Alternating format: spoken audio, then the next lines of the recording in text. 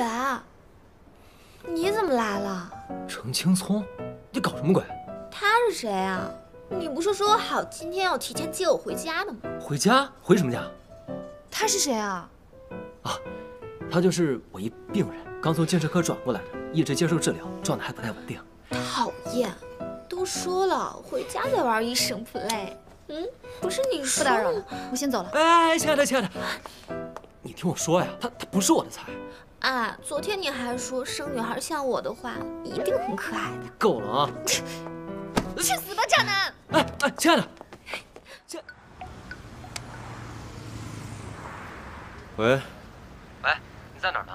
小南山。这么巧，我本来也打算带个新认识的朋友去那儿约会，升华一下感情。我都帮你准备好了，快来吧，专门为你准备的。菜品之后再跟您确认。对了，女士甜品等餐后再上，还有什么需要我会再跟你说的。好的，我这就安排。谢谢。车借用一下，里面都安排好了，自己去吃吧。哼，就你事儿多。互不相欠了啊。苏总包场，竟然是为了严医生和这位小姐。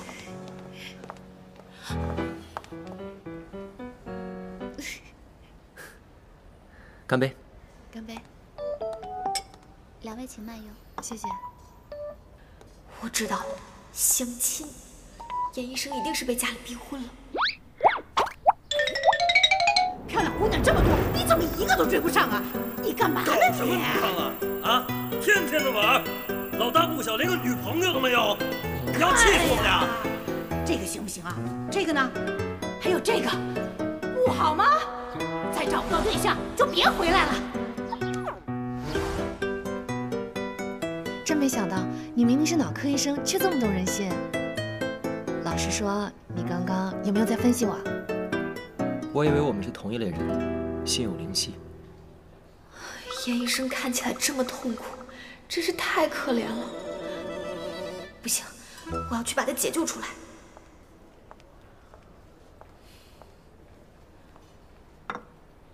阿远，你怎么来了？程青葱，你搞什么鬼？他是谁啊？你不是说好今天要提前接我回家的吗？回家？回什么家？他是谁啊？啊，他就是我一病人，刚从精神科转过来的，一直接受治疗，状态还不太稳定。讨厌，都说了回家再玩一生 play。不是你说不打扰了，我先走了。哎，亲爱的，亲爱的，你听我说呀，他不是我的菜。啊，昨天你还说生女孩像我的话，一定很可爱的。够了啊！去死吧，渣男！哎，亲爱的，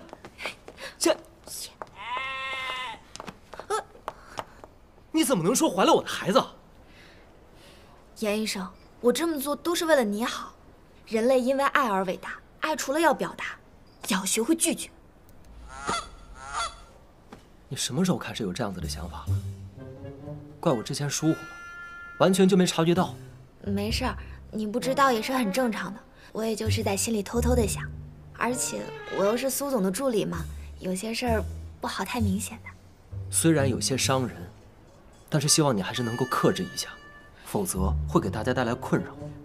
你放心，我都是在心里默默的想，不会打扰你和。OK。明白就好。苏总买单，严医生，好好享用哦。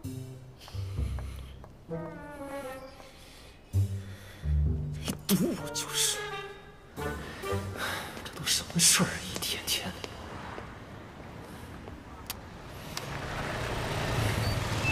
车被苏总开走，着急了吧？关你什么事儿？你现在打不到车的，就算打到了，也一定堵在路上。你烦不烦？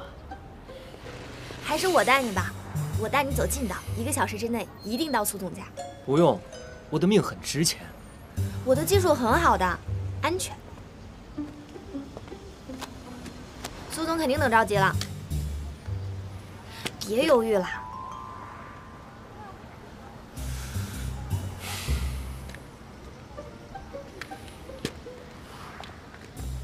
哎，严医生，你跟苏总是不是认识很久了？快20年了。从小玩到大呀，怪不得感情这么好。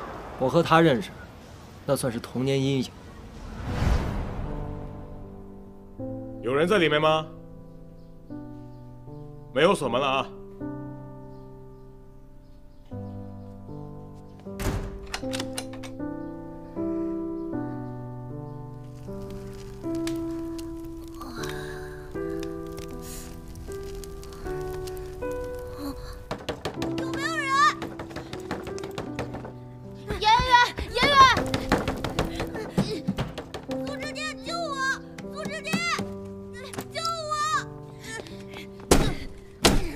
就这样，苏之念救了我的命。严医生，那天你爸妈为什么没有来接你？你那么晚没有回去，他们肯定急坏了吧？你快点骑车吧。严医生，说一下嘛。你烦。停车。什么？停车！我叫你停车！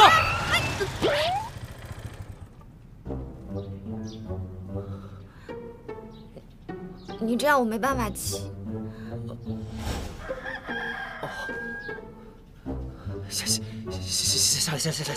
下来！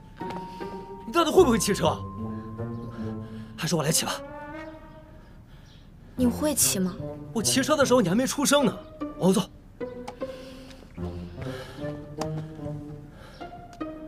上来。那我上来了。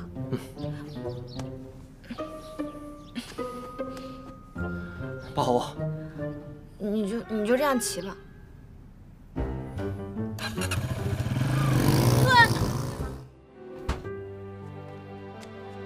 哎，你那个小助理啊，简直有毒，每一次碰上都没什么好事。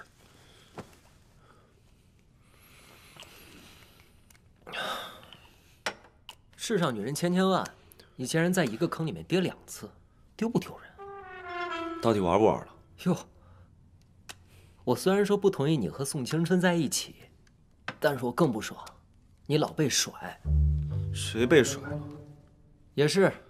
你看，发球权都不在你手上，人家根本不知道你喜欢他，你连阻止他表白的正当理由都没有。我只是想让他知道，情意男不是良配。那又怎么样？你又不是他爸。我知道你压力大，嫉妒，一上来就是赛点，根本没法玩。我不会输的，我有信心。我就是不知道他的脑子里到底在想些什么，他的心情像 K 线一样牵动我的神经，还有他对我的态度，像大盘一样起起落落。什么 K 线 B 线的，女人的心思简单的很。